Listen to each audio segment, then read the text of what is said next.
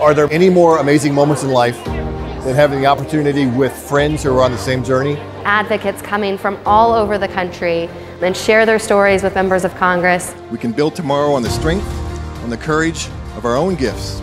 The gift of your voice, the rare voice. The rare disease community is strong.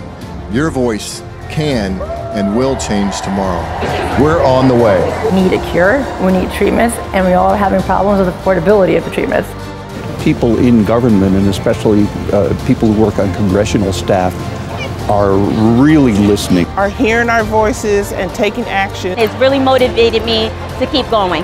We're advocating for more FDA funding and more NIH funding. More funding towards development of orphan drug products, of new studies to evaluate natural history of diseases.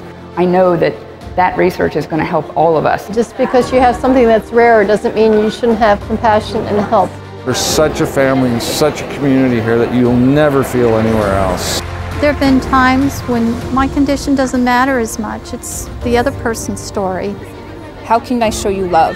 How can I show you support? And that makes the world of difference. This week changes next week, and I know this to be true. I've seen it, and we're all experiencing it. Thank you to every single person who came, because you spoke for all 30 million Americans and those around the globe who can't make it. You are rare, you have courage, you are strong. Every voice. Every voice. Every voice. Every voice. Every voice. Every voice. Every voice. Every voice. Every voice. Every voice matters.